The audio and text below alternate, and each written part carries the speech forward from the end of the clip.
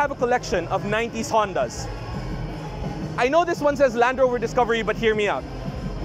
Back in the 90s, Land Rover rebadged this as a Honda. Beside it, you also have two Civic SIRs, both in their EF9 and EG6 iterations. And over there, we also have a collection of Honda Type Rs, an Integra Type R, and two Civic Type Rs. Both of those come with the Honda B-Series double overhead cam engines. Here we have a custom-built off-road race vehicle. What started out as a Suzuki Vitara now has a Toyota 3S GT E-Turbo engine in it, mated to a Hilux transmission and Land Cruiser differentials, custom reinforced. Here in front, we have steering that was adapted from forklift parts, a special hole for the power takeoff winch mounted deep inside the chassis, and at each corner we have triple bypass shock absorbers meant for long travel and superior off-road dampening with full adjustability. Inside the car here, control panels control the hydraulic systems needed to make everything function.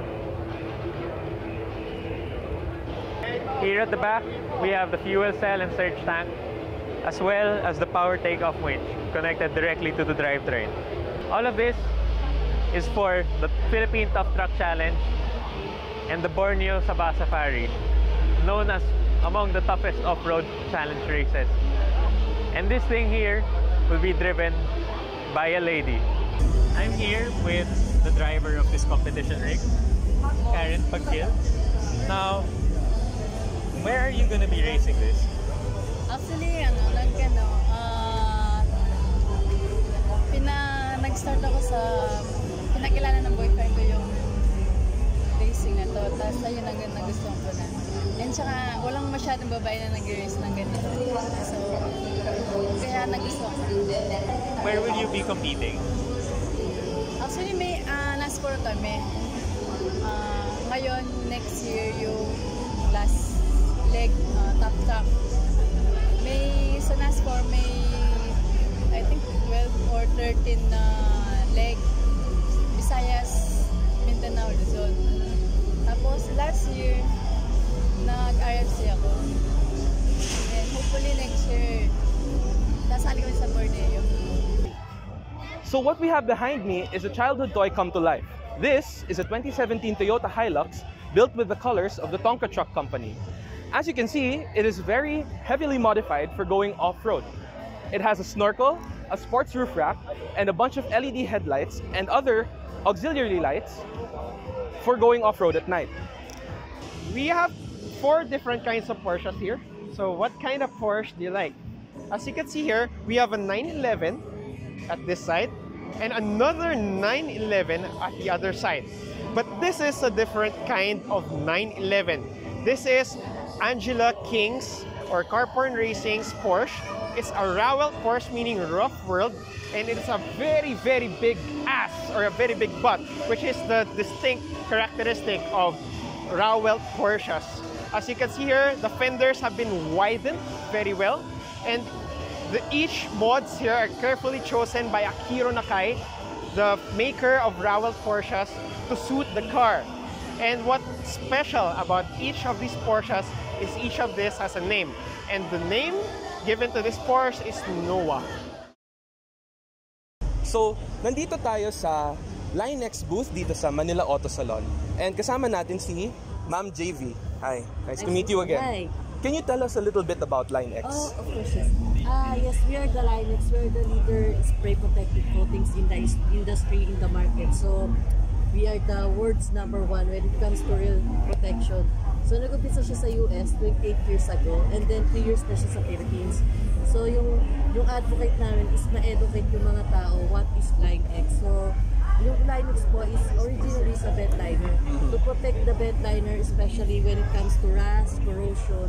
So, 4 hours lang siya i-apply, and then 5 seconds tuyo na po siya, and never na po siya matutuklap. So, para lang alam ng mga tao, kasi ano ba talaga yung ginagawa ng Line X? I mean, kung titingnan mo to, this is just a plastic cup, a paper cup rather, pero medyo matigas-tigas siya. So ano bang ginagawa talaga?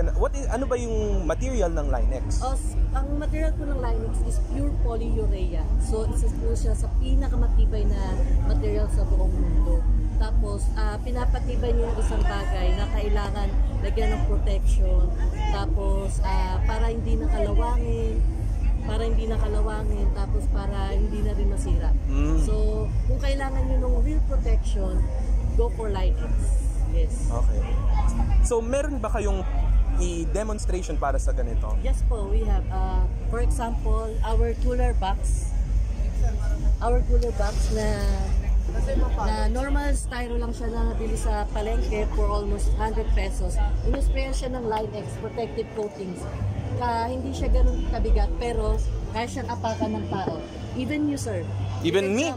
You can jump. 100 kilos ako, sigurado ka? No problem, yeah. Just take Stabilize. Yeah. Stabilize. Just jump. No problem, jump. Oo nga, no? Yeah. Oo nga. That's good. Even pag ganito po siya. Just jump. Just a styro. Normal styro. Galing. Hi. Hello, we are here at the Parts Pro. We are here with Shan, in charge of the display and sales manager of Parts Pro. We're here to talk about a little bit about these cars. First, what is Parts Pro? Well, Parts Pro is an online retail store. Basically, we source and give our customers options with regards to OEM replacement. Alright, so I think you import the parts from different countries, but mostly Japan. We also carry KW suspensions, TWS rims, BBS, Rota. We supply also manual. And you can order all of these online. Yes. Oh, that's interesting. So, can you tell me a little bit about the Civic? It comes with from the steering wheel down to the wheels and even the valve covers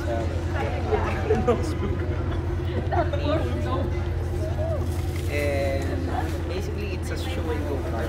Show and go. I heard this is used for racing. Yes. By Sir Rafi. Not really Sir Rafi, Oh, the owner. Okay. So thank you very much, Jen. It was nice talking to you. So we'll see more Parts Pro in the future. Here we have 3 very special Volkswagens. Yes, these are Garmantias. Both of these are actually Carmanguias, while one of them is actually what's called a fastback, Fastback, yeah. and the other one over here is called a coupe. Okay. Over there, we actually have something called a kit car called the Bradley GT. These cars are primarily based on Volkswagen Beetles. They have a different body style, and but their engine, mechanicals, and everything underneath is almost practically the same as a Volkswagen Beetle. Like, take this for example. This Garmin Kia is sporting a 1600cc engine from a Volkswagen Beetle. While this one, this is a very unique Garmin Kia because it's a new 1900 engine. It's a completely built engine from the US. It's specially designed for Volkswagen. So this one runs 15s on the quarter mile, really fast for this type of cars. And these vehicles are both restored by Bug Eye Custom Restoration. So yeah, they did everything from the suspension, which are lowered, the paint work, the leather reconditioning, the engine, the chassis, everything was fully restored to pristine condition with these guys over here.